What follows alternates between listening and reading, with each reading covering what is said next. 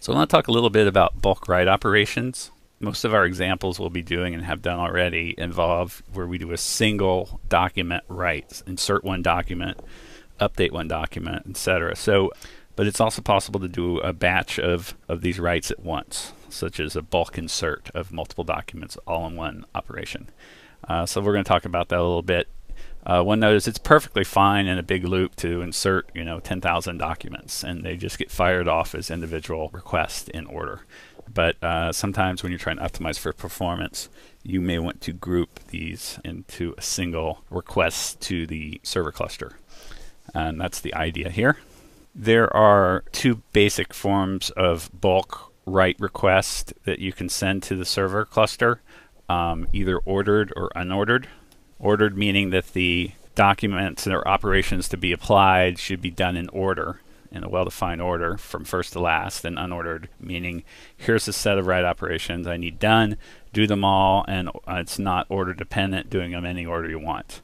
So unordered should be used when you can, as it's more efficient. You imagine in a sharded cluster, if the cluster receives your batch write operations and a set of them, if they're unordered, they can be fired off in parallel to multiple shards as applicable.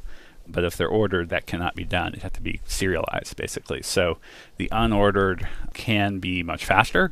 That said, though, if you had a bunch of writes you were going to do individually in order, the regular ordered bulk operation would be incrementally faster than just doing it the traditional one-by-one way if you're waiting for acknowledgement on each one and thus making them ordered. So both are useful things.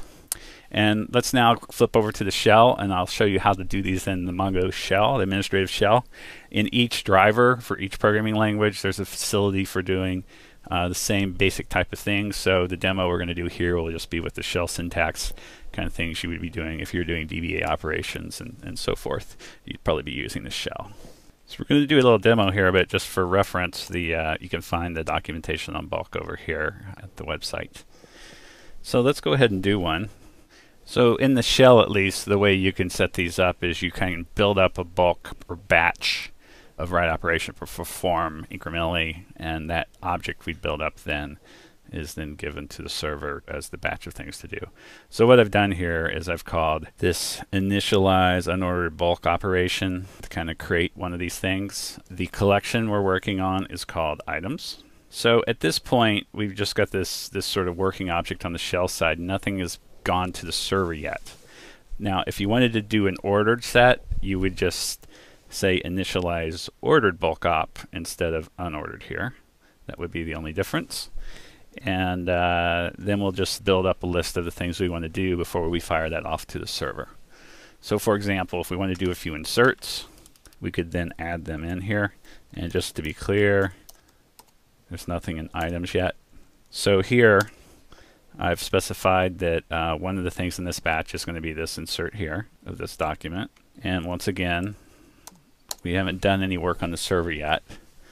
Now let me add a couple more. So I've added a couple more to our batch. And now I'm ready to execute the batch and basically send it to the server for execution, or the cluster, if you want to think of it that way.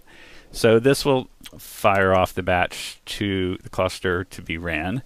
As you see up above here, we did say unordered, so the operations can be done in any order or in parallel, if that makes sense when in a sharded system. So let's give this a try.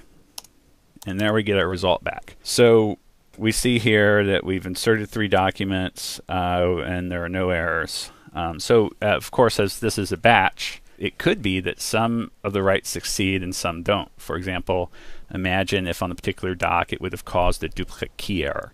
Perhaps its _ID field was specified and was already in use. On that one you would get back an error, but the other ones might succeed. So one of the nice things with this batch API to doing write operations is you'll get back information on the success or failure of each individual write we performed. Okay. Now we can take a look and just see if the items inserted are there, and they are.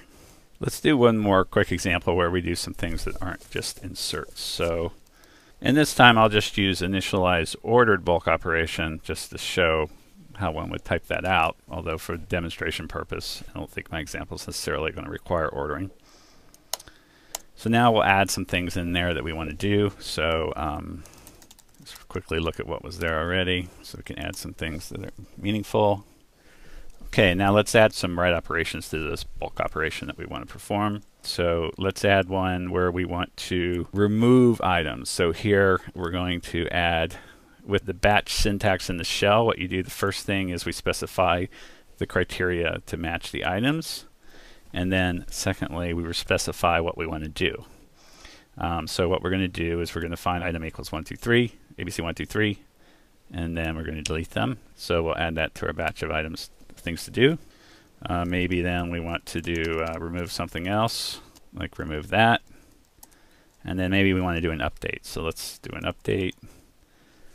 So here we're going to find documents where this criteria is met, and we're going to update them. We're going to add one to points. And $inc, we cover that operator, which is an update operator, in a separate section of a separate lesson. But that's what it's going to do. Okay, so that's my batch of write operations I want to perform. So let's go ahead and execute that. And here's our results. So 1 modified and 2 removed, and no errors reported back. And now if we query the collection, we'll see that we only have 1 document left because the other 2 we deleted up here in our batch. So there's only 1 left, and we did increment points by 1 there.